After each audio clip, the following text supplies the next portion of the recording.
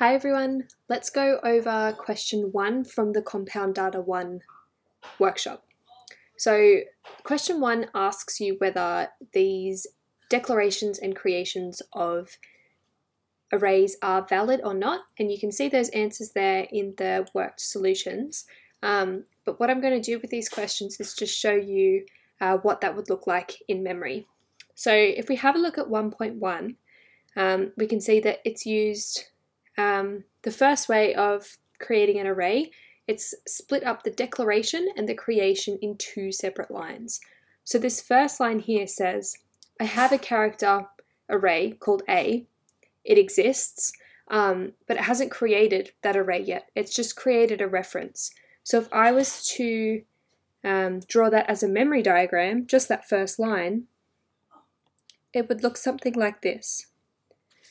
So A is pointing to null because we have a reference for a character array, but we haven't given it an array to reference. So at this point it's null, it's nothing, so we can't do anything yet. And we want to be really careful with nulls because we can get null pointer exceptions when we run our code. And this is where a lot of bugs may come up in your assignment. So I'll show you the error you'll get here. That's question 6. If I were to do exactly that, character array A, if I say it's equal to null, and then if I try and operate on that array, or that reference to that array, if I say, what's the length? When I run that, I'll get a null pointer exception because I've tried to operate on something that's null, and you can't get the length of something that's null. So you can see there's a null pointer exception down here. So we want to be really careful with that, especially when we are creating our array in those two separate steps there. So we declare it first and then we create it. You want to be really mindful of that. So after that first line, A is null, and then we've got that second line that says A is equal to a new character array with 5 spaces. So this keyword new is telling processing, I want a new array, I want a new place in memory that is big enough for 5 characters. So after this line is run, this will no longer point to null, and it will point to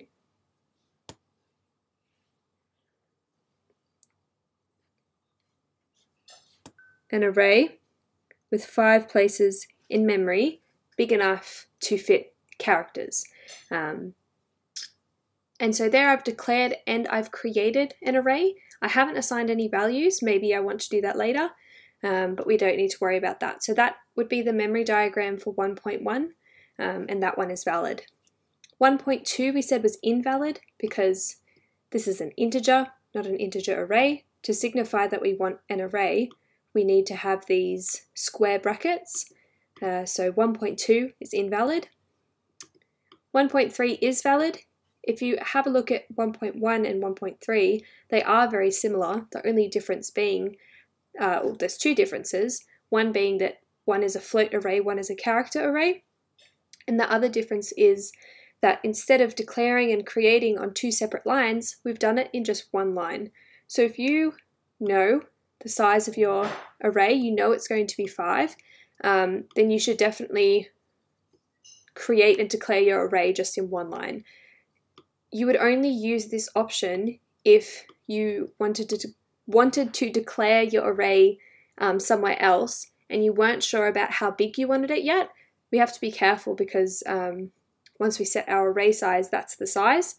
So yeah, that would be the only time where you would do it separately, would be if you want to declare it somewhere, you're not sure what the size is yet, and you can sort that out later on. Most of the time, you'd probably want to go for how they've done it in 1.3. 1.4 is also valid because these square brackets can be before or after the array name. That's fine. 1.5 is invalid, and that's just because of these brackets. It's the wrong kind of brackets. We want the curly brackets like what we see in 1.6. So this one here, if it was working correctly,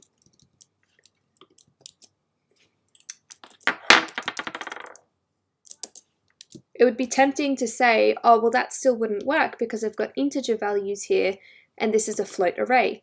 But processing will convert integers to floats if you're assigning an int to a float variable, or if you're assigning integers to a float array, it will convert that for you because there's no loss of data. Nothing really changes. I mean, some things do change, but it's not too big of a change to change the number 1 to 1.0. So if I were to print out my second item at index 1, it was 2, but it will convert it to 2.0.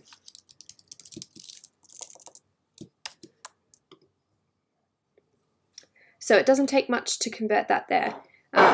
So for 1.5, if you change the brackets, that one's valid, but for now it's invalid.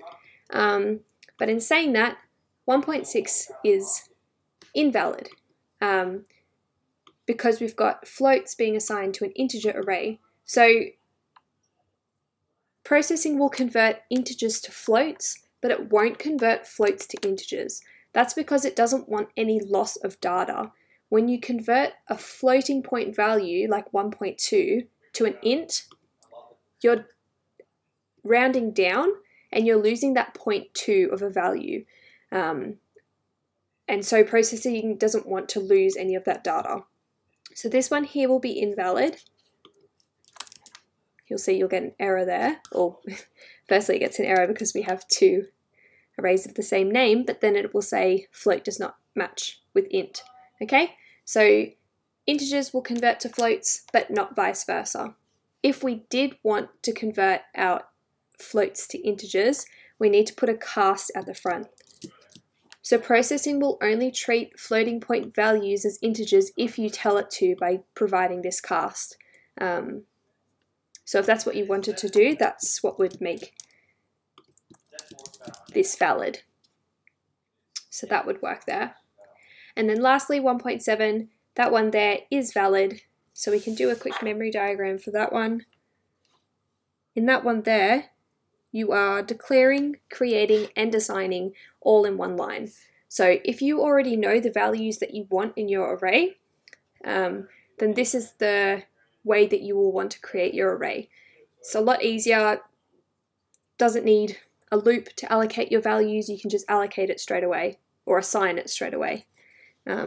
So if we were to do a memory diagram here, we've got the reference A is pointing to a place in memory where we've got 4 values, 1, 2, 3, 4, and it's important to put our indexes there, so our labels up the top. So that's your memory diagram there.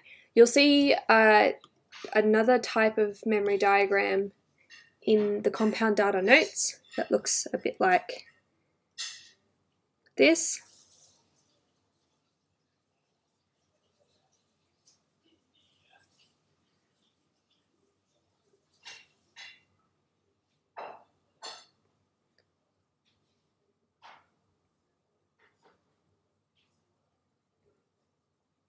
That's also valid.